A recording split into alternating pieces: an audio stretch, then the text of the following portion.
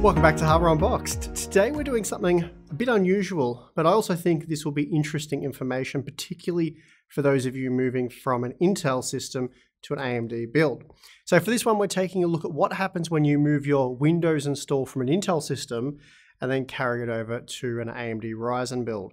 And I'll be using Windows 11, but the data also applies to Windows 10 users, as we've seen the exact same thing multiple times over the years. The temptation for a lot of people when building a new PC or making a platform upgrade is to stick with their existing boot drive. So just slot that into the new build, let Windows reconfigure itself, and then go to work, or probably game.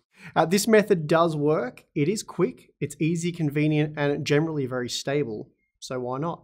Well, if you care about maximizing performance, it's not a great idea, as you'll almost always be leaving something on the table. Why exactly that is, I'll be honest, I'm not sure. I wasn't able to solve this issue on Windows 10, though I also didn't put that much effort into my investigation, as it's really best to just do a fresh install, especially if you're seeking accurate benchmark data, so that's what we do.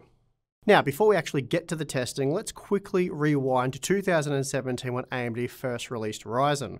Of course, at the time, Ryzen was very new and exciting, and really an unknown quantity, and it actually took me a few months to work out what I really thought about it. Part of the problem being that performance was just all over the place, and this was partly due to the fact that Zen was amazing for core-heavy productivity tasks and kind of weak when it came to gaming. Of course, there was an architectural reason for this. Core and memory latency was high, so for memory-sensitive gaming, this was a problem.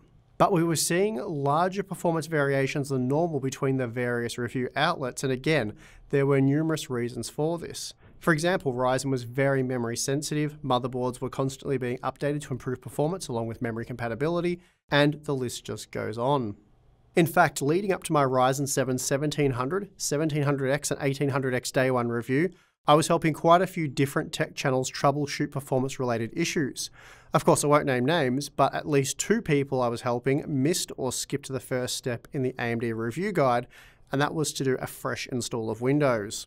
Under the pump and running out of time, they simply removed the SSD from their Intel test system and installed it in the Ryzen system, updated the drivers, and of course got testing. It's easy enough to get caught out by doing this as well, because programs such as Cinebench, which reviewers often use to check performance, they're not sensitive to such changes and appear to work as expected with very little variance. But this isn't the case for games, and carrying over an old install can really mess with gaming performance. And that's exactly what these 2 reviewers were seeing. After eventually working out what had happened, a fresh install of Windows 10 solved the gaming performance issues, and they were back on track. Since then, I have on multiple occasions stressed to our audience that it's always best to create a fresh install of Windows when moving to a new platform, especially if you're transitioning from Intel to AMD. Quite oddly, going the other way doesn't seem to impact performance nearly as much, if at all, and again, I'm not quite sure what's going on here. As many of you will be aware, I've done a lot of Windows 11 testing recently on Intel 10th, 11th and 12th Gen series processors, as well as AMD's Ryzen processors. During that testing, I had a Windows 11 install that I made on the Core i9-11900K, and I was due to format that drive for a different test. But before I did, I took the opportunity to install it in my Ryzen 9 5950X test system to see how it compared to a fresh install of Windows on that same system. I removed the Intel drivers, I then installed the AMD chipset driver, and I even uninstalled the performance-related Windows updates and then had them reinstalled. And it all appeared to be working just fine. Stability was excellent without a single hiccup, and without any benchmark data from a fresh install, it would be really hard to tell if performance was where it should be. In fact, it would be virtually impossible.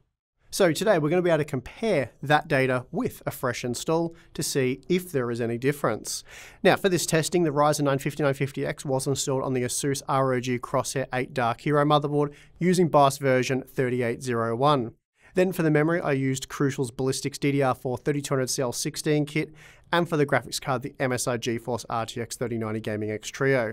Now, I'm not going to go over our entire benchmark suite, as you'll get an idea with just a few benchmarks, so I don't want to waste your time and mine by going over a few dozen graphs. Okay, let's get into the results. Starting with Cinebench R23, everything looks pretty normal. These results are based on a 3-run average, so the fresh install was consistently a little bit faster, but we're only talking about a 2% difference here, which is what most reviewers would just write off as being within the margin of error, which is certainly fair enough. So if you were using Cinebench R23 as a quick performance check to make sure the CPU is behaving as it should, this would certainly suggest that you're on the right track. Moving on, we start to find some performance-related issues with 7-zip, though only when looking at the compression performance, which saw an 8% performance drop when compared to the fresh install. But for whatever reason, decompression performance isn't affected, as we're only seeing a 1% performance drop-off here, so really that is within the margin of error. Running the Adobe Photoshop and Premiere Pro benchmarks only shows a minor decline in performance of 2 to 4%, which probably shouldn't set off any alarm bells, and really for most users, the convenience of not having to reinstall everything is probably worth a 2 to 4% decline in performance. But this is where things can go very wrong: gaming. Now, we're only looking at a 3% decline for Rainbow Six Siege, which obviously isn't a big deal, and no gamer is really going to notice that. So I think for the convenience of not having to install Windows again, a 3% drop in frame rate is probably going to be worth it for most gamers. That said, we do see a more substantial 9% drop in F1 2021 when looking at the 1% low performance, and while frame rates overall are still very high, that is quite a big drop. However, we are looking at a 13% drop for Cyberpunk 2077. Again, we're looking at the 1% low, but here even the average frame rate was reduced by an 8% margin, and in this game that is quite a big deal.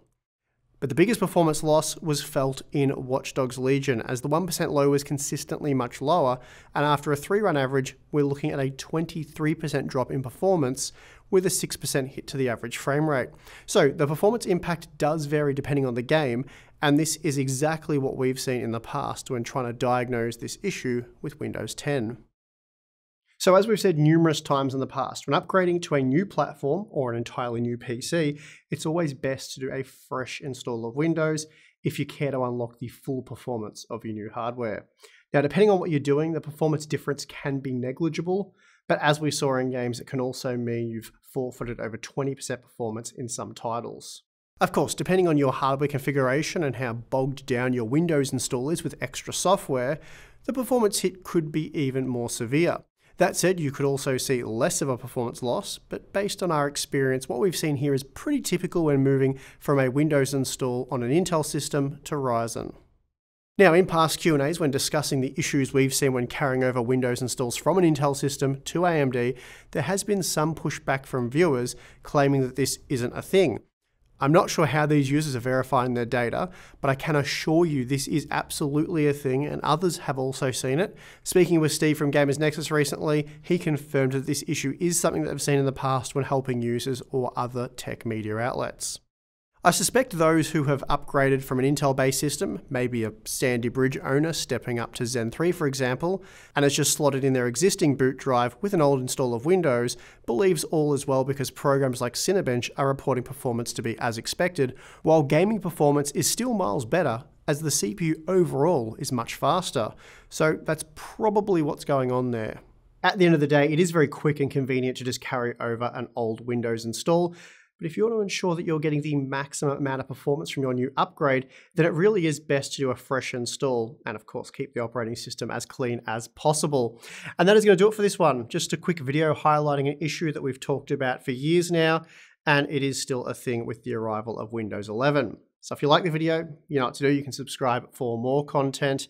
And if you'd like to join the Hardware Unboxed community, then you can do so over at Floatplane or Patreon. The links for both of those are in the video description. You'll get access to our exclusive Discord server, monthly live streams, Q&As, and behind the scenes content. So yeah, check it out if you're interested. If not, perfectly fine. And I would like to just thank you for watching this video. I'm your host, Steve, and I'll see you again next time.